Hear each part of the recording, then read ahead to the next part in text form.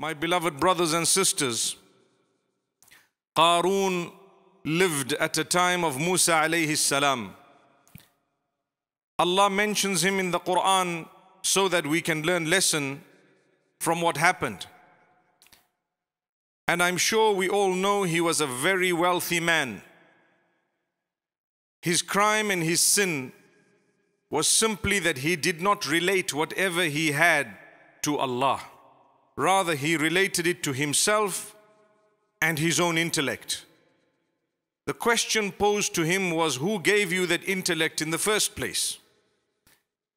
Another thing, it made him develop a lot of arrogance.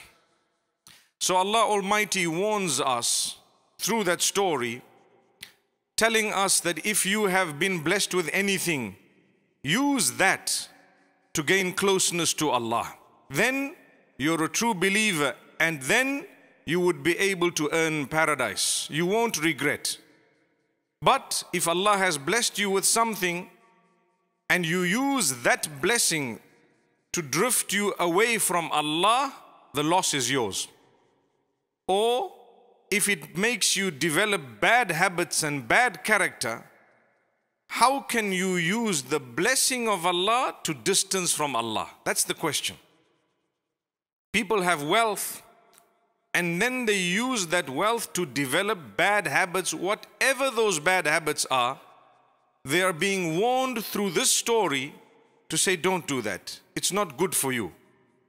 The destruction of those more powerful than you and I, those who had more than you and I, is in front of your eyes.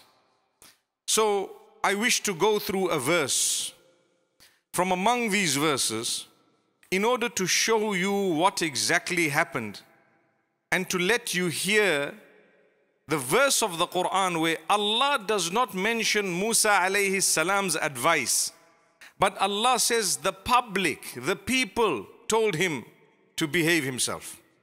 The public. إِذْ قَالَ لَهُ قَوْمُهُ لَا تَفْرَحْ إِنَّ اللَّهَ لَا يُحِبُّ الْفَرِحِينَ.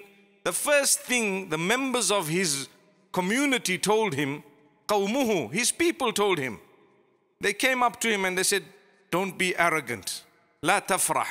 Al-farih here does not refer to a person who's simply happy, but it refers to a person who is haughty.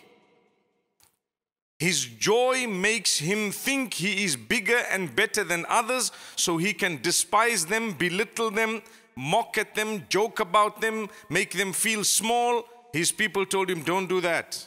It doesn't mean you have something, so now you can laugh at others. So now you can belittle them, make them feel small, make them a mockery or make a mockery of them. لا تفرح إن الله لا يحب الفرحين. Obviously he was upset because when people hear advice from the general public, it's not easy to digest. The same applies to you and I.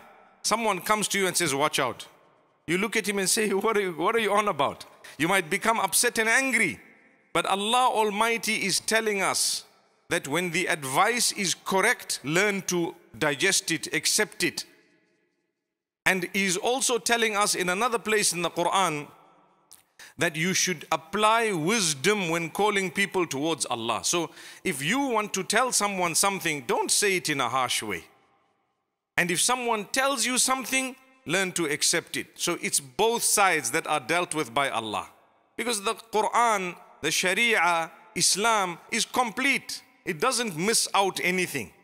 So his people told him, don't become angry, meaning don't become haughty and proud. And then they continued to say, وَابْتَغِ فِي مَا آتَاكَ اللَّهُ الدَّارَ الْآخِرَةِ. Whatever Allah has given you, seek through it your hereafter. Which means use the blessing Allah gave you to build your Jannah, your paradise, your akhirah, your hereafter. From that I learn that we all have different blessings. That man had wealth. His people were so smart. They did not tell him, use your wealth to earn Jannah. They could have said that. It would have been right. They said, use whatever Allah gave you Subhanallah.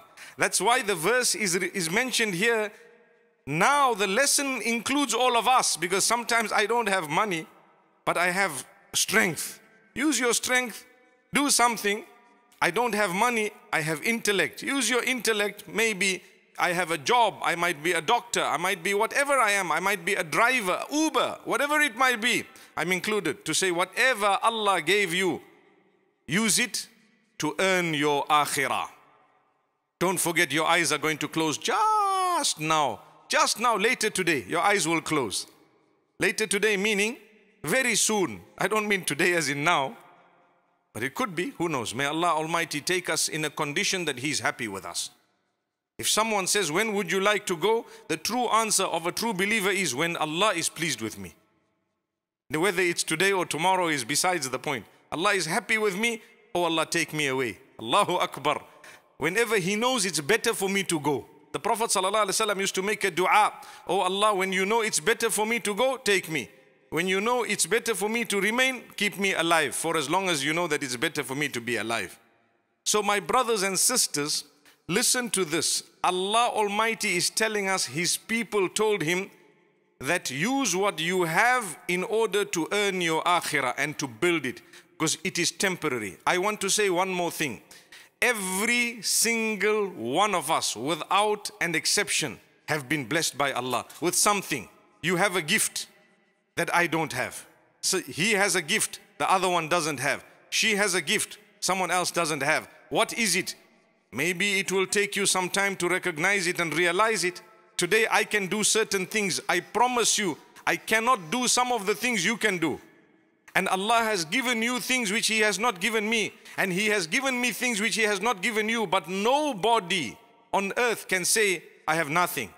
Because if you are saying I have nothing, you need to go back and check and ask someone's help that show me where is the favor of Allah in my life.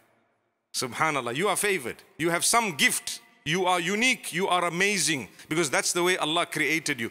But if you are fed up of yourself, it's because you are comparing with others and you are not realizing your favor that Allah has blessed you. Why compare? You don't need to be like the other people. You might not have a car, you might not have a proper job, but I promise you, Allah has uniquely designed this life in such a way you have something. And that's why people need you to work for them, because they don't have you. That's the reason, you see. If they had everything, they wouldn't need you. But Allah created it in a way, someone is looking for people to work for him because he can't do it himself. And someone else is looking for someone where he can work because he has something. What is it? I have my time, I have energy, I have expertise, I have a field I chose different from yours. You need me at your workplace. Now we will talk, how much are you going to pay me? So we have to be fair when we are deciding the amount. Don't underpay people. And don't be unreasonable to rip people off when you know this is 2,000 and you are saying 20,000. May Allah Almighty grant us ease. So use what you have to build the hereafter. How do I build the hereafter? Look, his own people, members of the public, are telling him, don't be haughty. Use what Allah gave you to build the akhirah.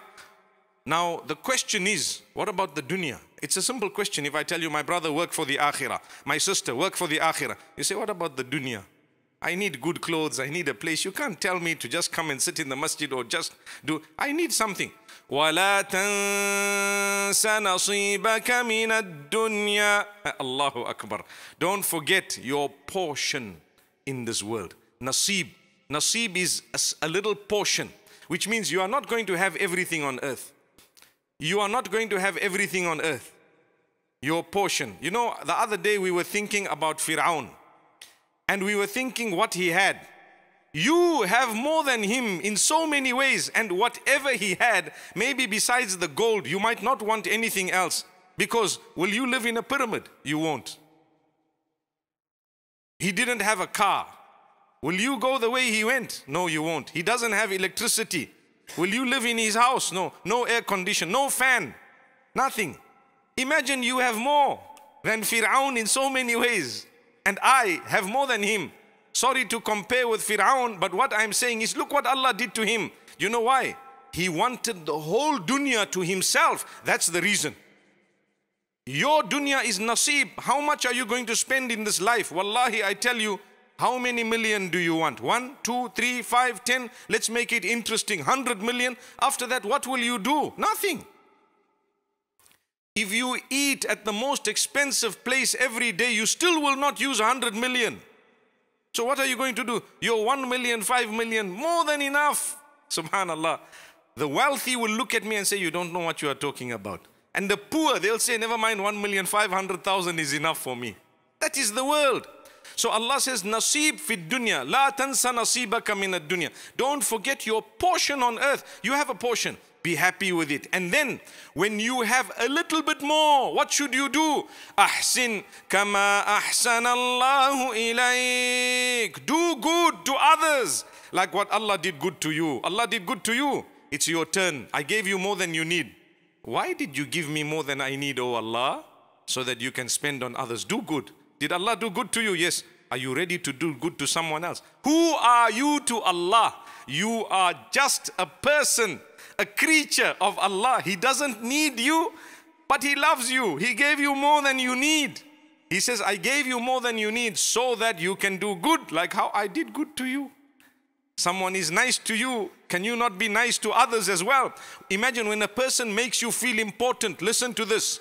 When someone makes you feel important, don't only give it back to them, but make others feel important in a way they made you feel important, so that you can spread the goodness. If you were to keep it only between the two of you, what goodness is there?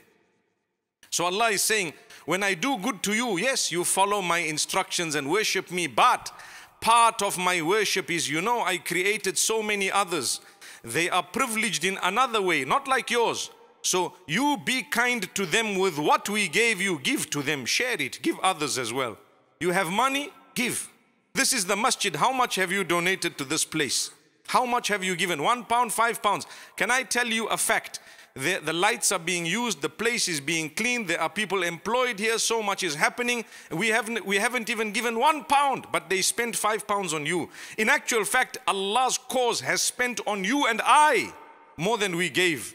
For example, today in this masjid.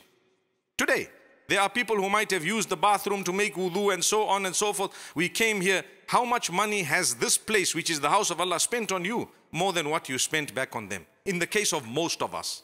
So I encourage you, think about it, put 5 pounds, 1 pound, no problem. Every time you go to the masjid, 1 pound. Why? I use the spot, there's someone cleaning, they're paying electricity. Why should I let someone else pay for me when I'm okay?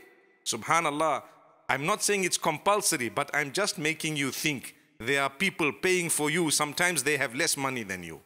And you don't even know. Allah says, Ahsin, kama ahsan Allahu ilayk. Do good, like how we have done good to you. Then what happens? When someone has been given too much, sometimes when you do good, what happens? You become arrogant. Hey, I am spending on this man, come here. And you expect when I walk in, they must all greet me, because why? I put my money there. So Allah says, وَلَا تَبْغِ الْفَسَادَ فِي الْأَرْضِ. Don't be mischievous on earth. Don't create chaos. Don't spread sin and vice on earth. Don't do that which is wrong on earth. Be careful. Calm down. And Allah will bless you in 1,000,000 and 1,000,000,000 ways. Inna Allah la yuhibbul mufsidin. Allah doesn't like those who do fasad, whether it is corruption or chaos or the wrong thing or sin or harming people in any way. Allah says Allah doesn't like those who do that. So do good and calm down and be humble. These are just some verses. This is a portion of a verse that I shared with you, and I just broke it down to the few points and how they are connected to each other. But the moral of the whole story is Qarun, when he refused all the advice of all the people of the public, and there were some in the public saying, look what he has, we want similar to this. I wish Allah gave me what Qarun has.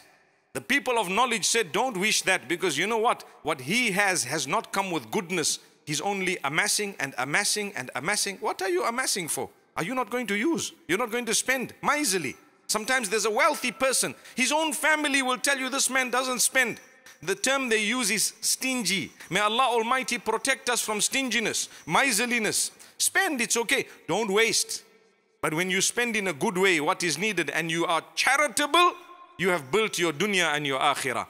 ولا تنس نصيبك من الدنيا وأحسن كما أحسن الله إليك ولا تبغي الفساد في الأرض إن الله لا يحب المفسدين.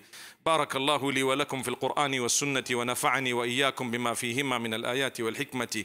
أقول قولي هذا وأستغفر الله لي ولكم ولسائر المسلمين فاستغفروه إنه هو الغفور الرحيم.